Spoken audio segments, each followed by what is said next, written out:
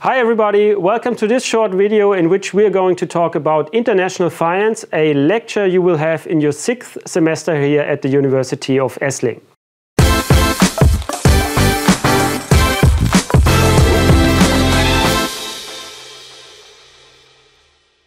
International finance deals with the needs of companies such as Bosch, Daimler, Porsche, Trumpf, and so on and so forth. And what all these companies have in common is that they are international, global companies. So they sell products in different countries and they produce in different countries. This is normally a very good thing, but it also comes with a financial risk. The risk that exchange rates might change in a way that is bad for us. So let's do a quick example. Let's say you sell products in the US, which means your revenues will be in US dollars. And let's say you produce the products here in Germany.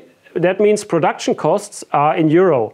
Now it could happen that the exchange rate changes in a way that the cost will become more and the revenues will become less. And that would be actually not a good thing for us as a company.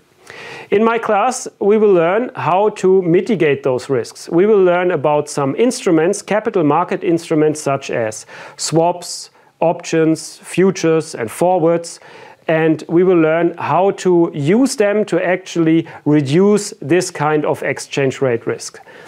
The lecture will prepare you to work for international companies, and therefore I think it's a very good thing, especially here in the region where we have many such companies. I'm looking forward to see you in the 6th semester. Take care. Goodbye.